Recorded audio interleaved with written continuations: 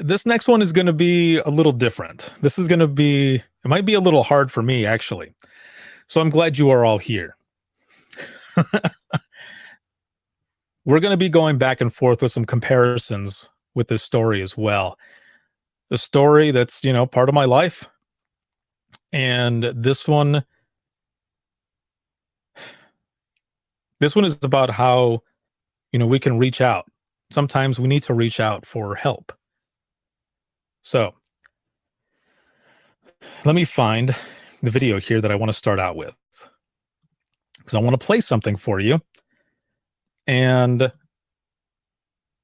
how many of you have ever watched Fight Club? Some people dig it, some people don't. It's one of my top movies. I dig it. There's so much that it's going on in this movie. But this part that I want to share goes along with what it is that I'm going to say. So, here's another question. Do you know why oxygen masks are on airplanes? I'm looking in the comments here. We got people who are like, yeah, we watched it. Number one rule of Fight Club. Yes. Like I said, some of this is probably going to be like, what? Where's the comparison here? How is this working? And Sabrina says, yes, you got to save you first before helping others. You're honing in on there. Yes. Okay. Let me share the screen here.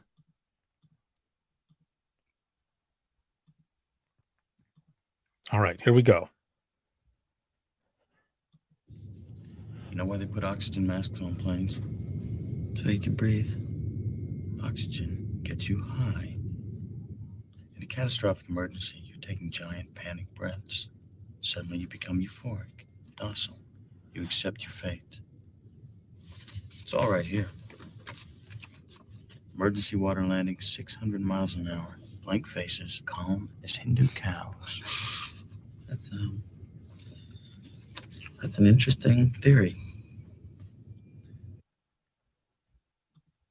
Okay. Let me turn this back down to regular volume. Now, I'm not sure if you could hear that. The audio is kind of low, so I want to repeat the quote that is said here, okay? And Brad Pitt's character says, you know why they put oxygen masks on planes? It's responded, you know, so that you can breathe. And he says, oxygen gets you high.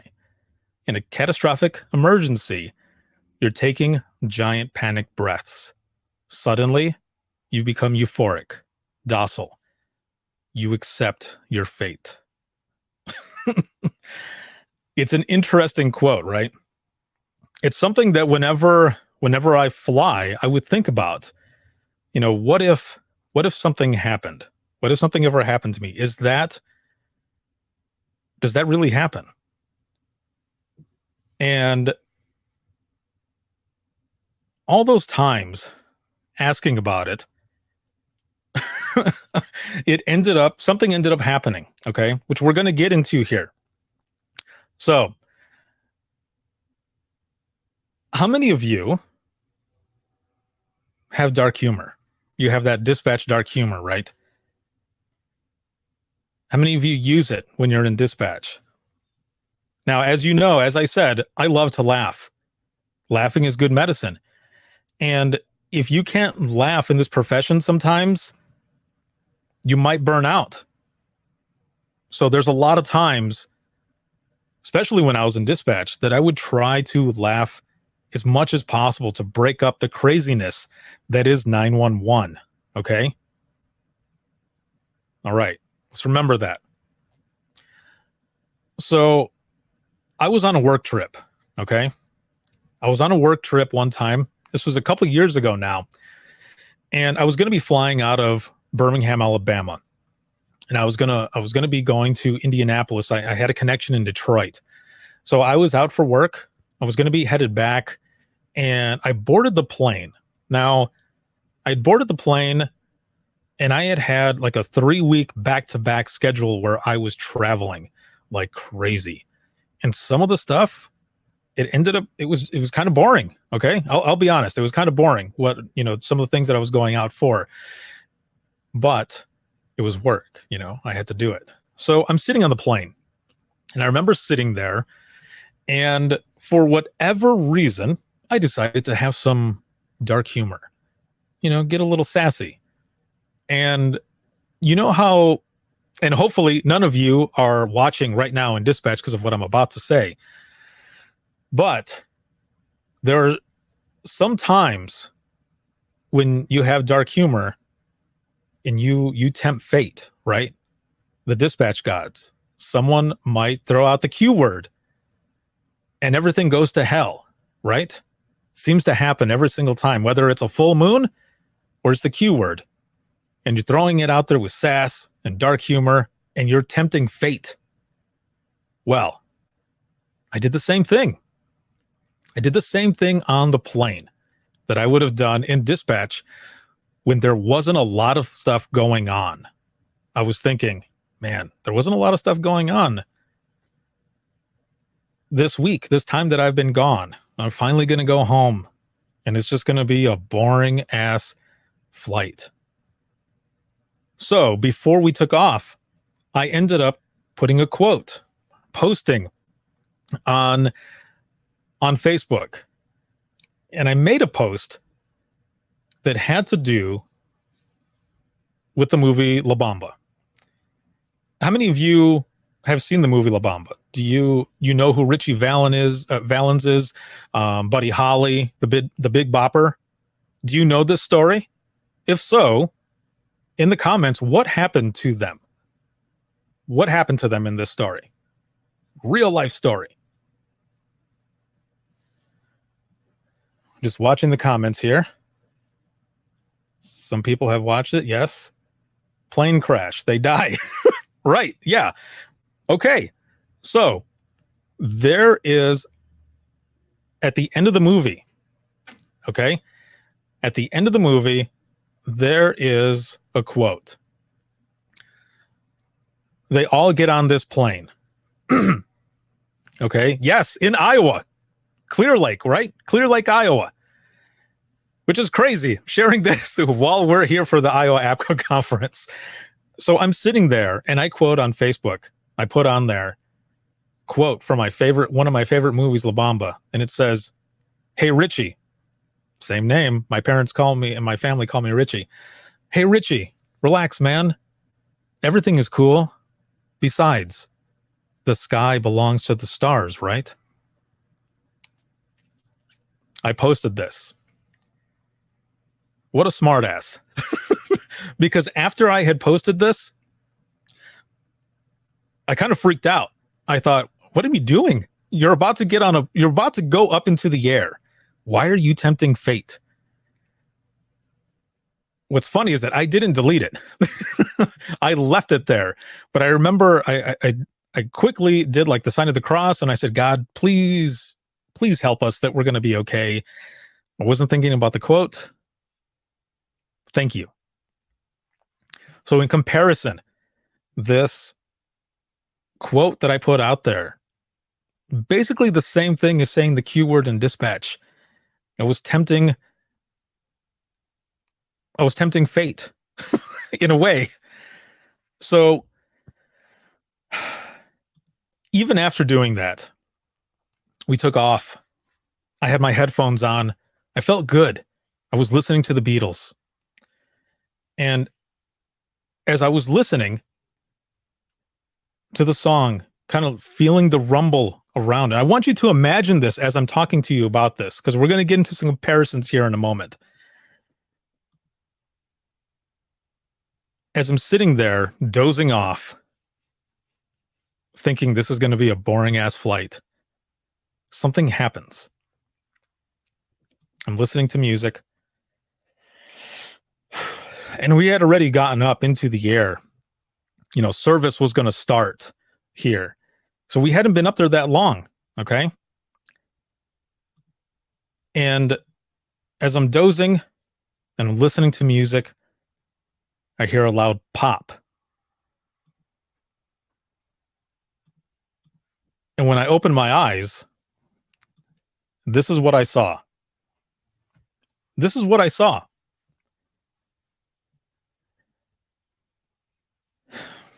Now, you're probably wondering, why the hell would you take a picture of this? I fell asleep like this.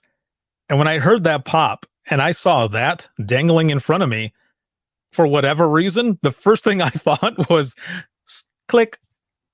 Because at that moment, I was thinking, this can't be happening right now. There must be some sort of malfunction.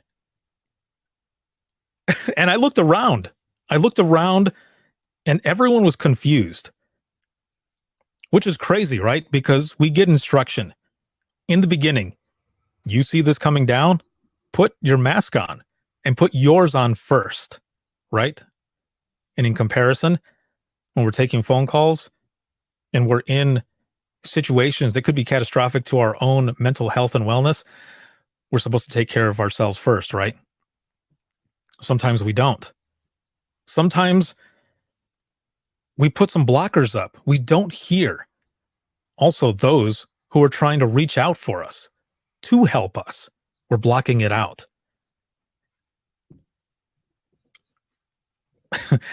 So I'm looking around. I see this going on, and everyone else is doing the same thing. We're all looking around at each other in disbelief that this is actually happening right now. I remember looking at the flight attendants, and they themselves are in shock that this has just happened. And then we hear a ding, and woo, you can feel it. Starts going down. Starts going down fast. There was a girl who was sitting in back of me who was holding on to her infant. And holding tight onto her infant. And when that ding happened, which usually happens right when a message is coming back and forth and they have to pick up the phone, that ding happened, the plane starts going, and she yells out, "God, no!" Still in shock. And as I turned back, the flight attendants had put their stuff back right away, hopped onto the phone, and got over the intercom and yelled for everyone to put your masks on, because nobody had done it. We were all still in shock that all of this was going on. Okay?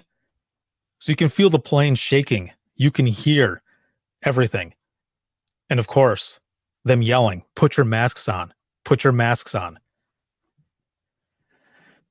The pilot comes over and he ends up saying, and you can tell in his voice that something's wrong. And he says, "We'll be diverting to Huntsville. We don't know what's going on. Please prepare for landing." Whew. It's crazy. So, as this is in front of my face, let me kind of give you a taste of what was going on at that moment.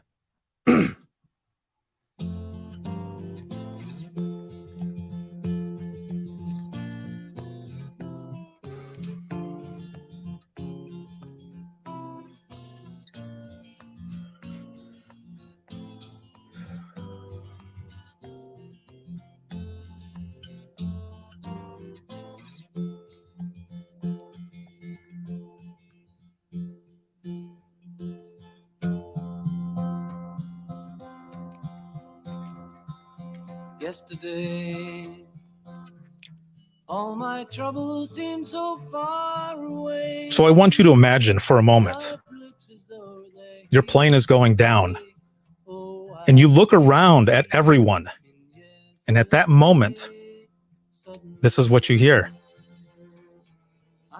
Everyone had their phone out, trying to reach for help, or to say what was going on.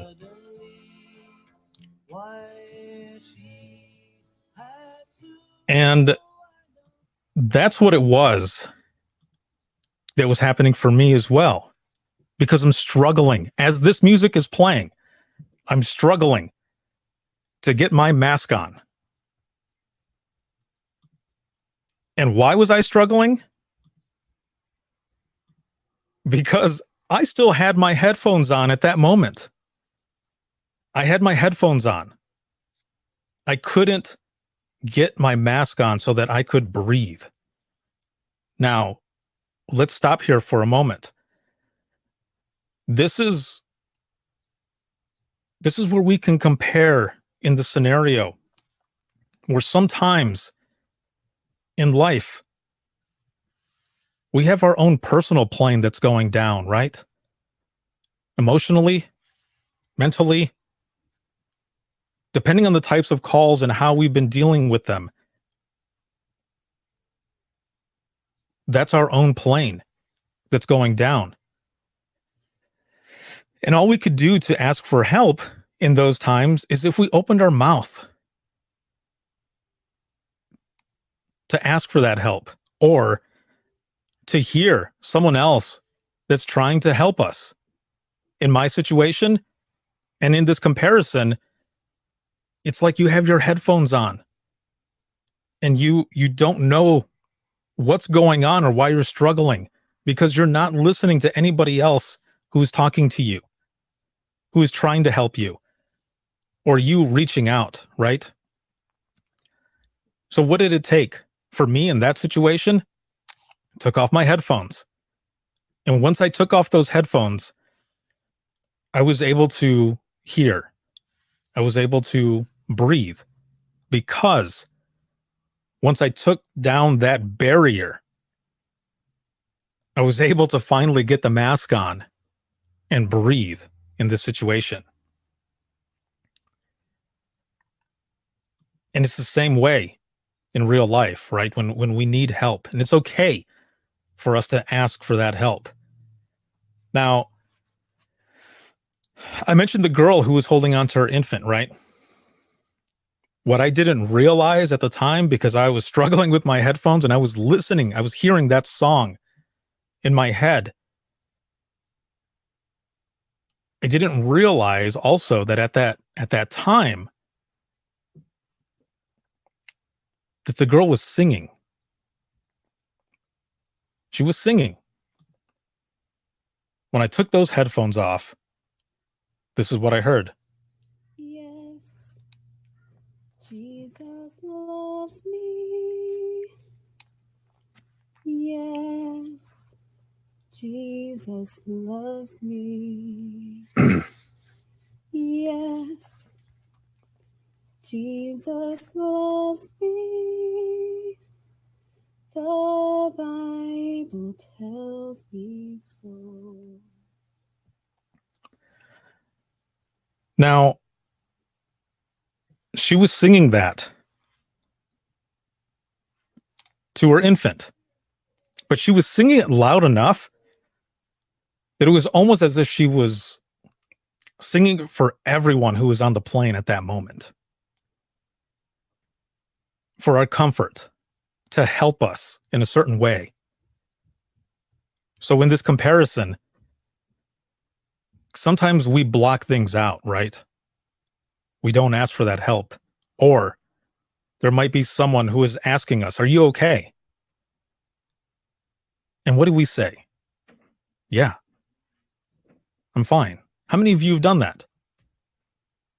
You've had a bad call and someone asks, "You all right? You okay? You got this? Are you good?" And a lot of times we say, yeah, we're good, but we're not listening. We don't have, we have those headphones on, right? And in comparison, I couldn't hear this comfort or anything that was coming from this girl who was singing to her infant, but also seemed like she was singing for all of us, to help us, to comfort us in that moment of whatever was going to happen. Also at that time, I start reaching out for help myself. Of course, in that scenario, I'm on a plane that's going down. All I can do is reach for my phone to try to text my loved ones to say simply that I love you, or get on Wi-Fi. We had already surpassed the level that Wi-Fi was going to work, and I had no signal on my phone. And it was at that moment that quote in the beginning that I shared with you from Fight Club made sense. Because I had accepted my fate. Whatever was about to happen, I accepted it. And in life, it's the same way, but especially as we talk about our own personal plane that is going down. But if we ask for help, we can land safely. We can do this together. And that's why we're here, right? We're here to learn from each other. Make this easier for each other. Like I said, I had accepted my fate at this time. Whatever was going to happen was going to happen. I had taken those headphones off. I had opened up. And I was listening to her sing. And I felt comfort. Because I was allowing it in. And it's the same way with our job. Because I was one of those dispatchers who held in my calls. I had people ask me, "Are you okay? Do you need help? Do you need to talk to somebody?" No, I'm fine. Because I didn't want to look weak, right? But with all of us sharing stories and being here for each other, we're able to get past that and heal in a way. Find that form of closure together. And I see some of the comments here. I'm gonna read some of these comments as well. It says, "You understand us because you are one of us. You know our thoughts, but you say them out loud for us to hear." And another one here that says, "I've had days where at the moment when someone asked, I was fine, but when I got home, it all hit me." Right. See, all the time, sometimes I say I'm fine because it's easier to say I'm fine than to have to go through whatever struggle, fear you have at that time. Another one here says, "We are trained communicators, and the hardest part is to truly communicate." That's right. It's the craziest thing. In comparison to the story that I'm telling you in our lives, it's like the headphones that are on, noise canceling. We don't want to hear what anybody else has to say. If we would just take them off and kind of listen and open up and let it come, we would be able to find that healing, to be able to understand. And that was how I did this. And again, in this metaphorical airplane, as I'm talking in our real life, in our own lives, we can ask for help and again land safely. So it was such a crazy experience to go through all of this. And I remember looking over while this is happening, and one of the passengers there had their window open. And I could see the ground coming pretty fast. And I remember the smell of something kind of burning in the plane. I don't know what it was. But I remember that I continued to pray. Again, I had accepted my fate. And I was listening to this mom sing to her child. It was comforting. I'm sure we were all finding comfort in that. And we landed safely. We landed safely. I did ask for help while I was on the plane. Someone heard me because we landed safely.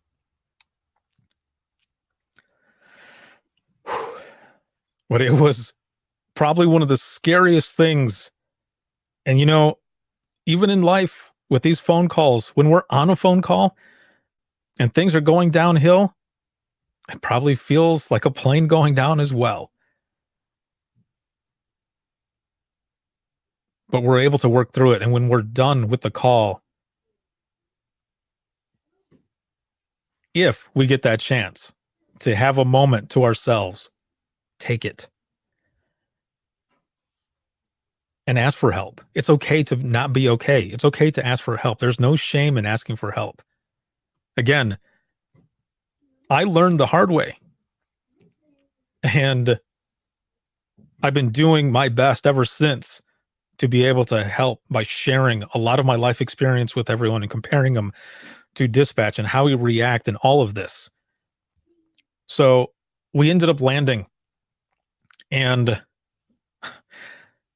let me share something with you here. Something that I'll always have.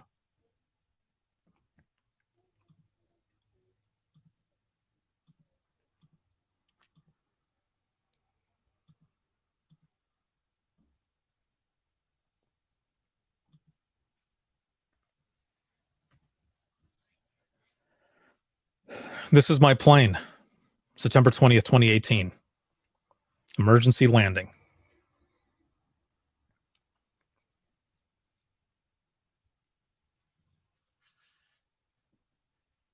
When I landed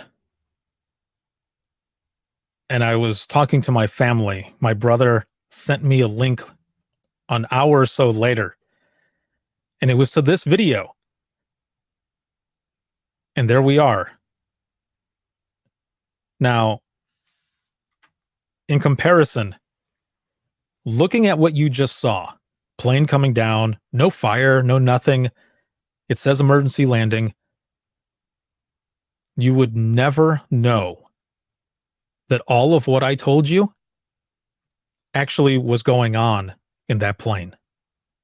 None of it. Because it looks like nothing happened, right? Going back to the first story, where we don't know everyone's story and that we shouldn't judge things. It's the same thing here. You would never know that all of that I told you happened on this flight. That's another thing that we can take away there. This is something that will always be with me. I learned from it. And I hope that you can learn from this as well in comparison to life experience and work experience, how sometimes they can crash together, but you can learn from how you react. And with this plane, the different things that happen there, how sometimes our own plane that's going down would just help if we asked for help or listened to those who are trying to help us. I know it's hard. It's hard for us to sometimes look in the mirror and realize I might be the issue, right? We don't ever want to admit that. It's a hard pill to swallow. It's that sting that you don't want to feel. Those two songs yesterday and Jesus Loves Me, every time they come on, I think about that moment. I think about my time in that plane. And I'm not going to lie, it's a little bit of a trigger. The first time I heard it, I was in Alabama again, and I remember sitting there and just taking it all in. And it's so much easier now. So much easier. Now, I want you to look at this as well as anything that you might be getting into, because one of the things that this also did for me is that it helped me realize that I wanted to do so much more with public safety. So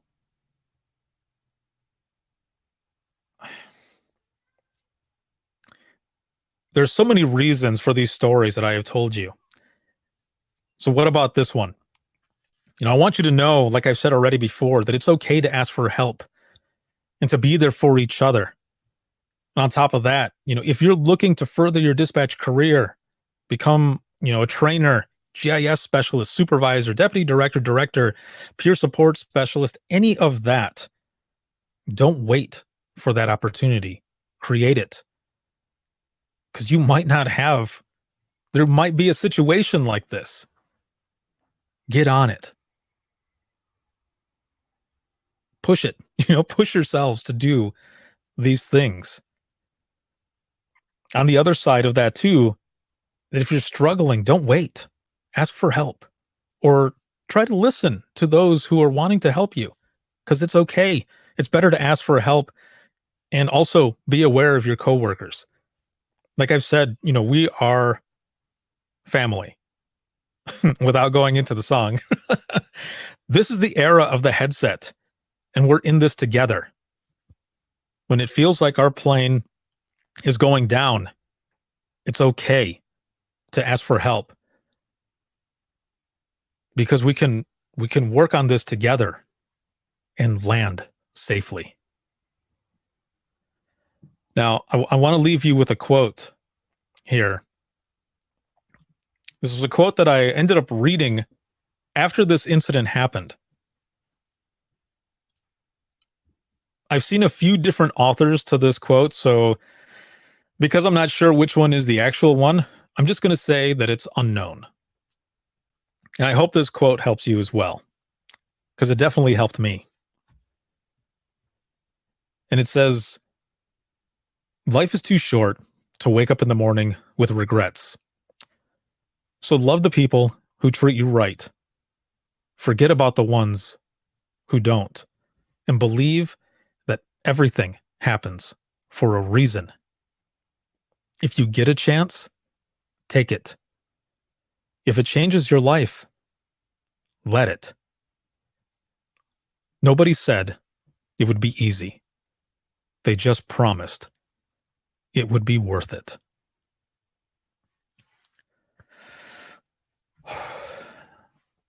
Thank you all so very much for being here with me and for listening as I went through both of these stories and the comparisons between life and work life. I hope you were able to relate to it and take from it. I've got a question in here. I just want to look at it really quick. What was wrong with the plane? So here's the funny thing is, after we had landed, I ended up getting in line, to get ready to take off again. It didn't stop me. That's another thing. When things like this happen, you got to jump back on and just continue. And boy, did I tempt fate, right? That was like the good Lord saying, that's a little warning. Something, it was interesting. But as I was waiting in line to try to get the next flight out, because there was one that was leaving right away to where I was going to go. I was supposed to get back at about 4:30 p.m. in the afternoon.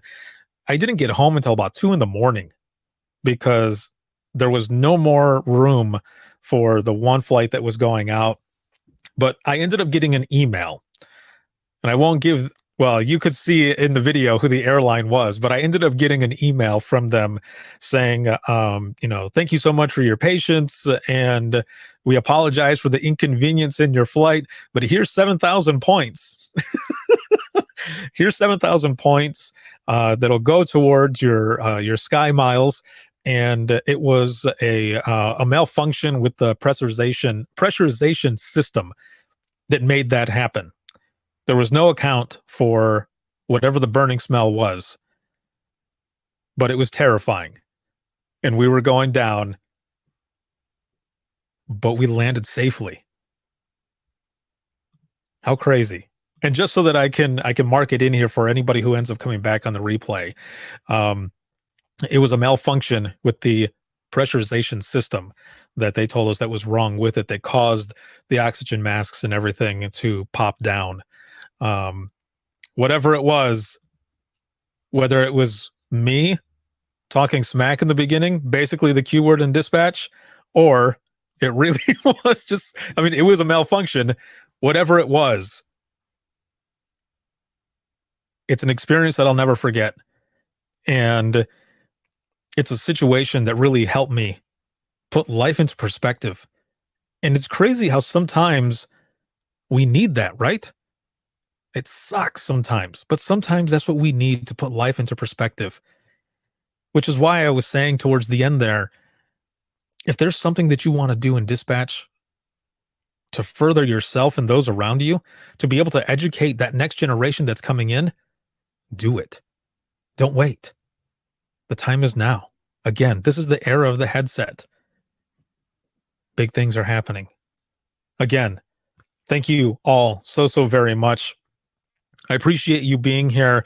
I'm going to bring Angie back on here in just a moment so that we can kind of close out this session.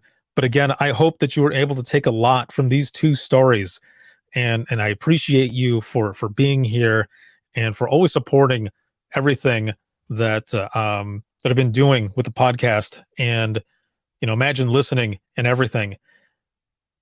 This is a different version of the power of storytelling, but it's still the same. This is the power of storytelling. This is how we're relating with each other. This is how the movement has done so much. I am 911 because they're your stories that are going out there, and people are learning, healing, and finding closure in them. So thank you so much for everything that you do. This has been amazing.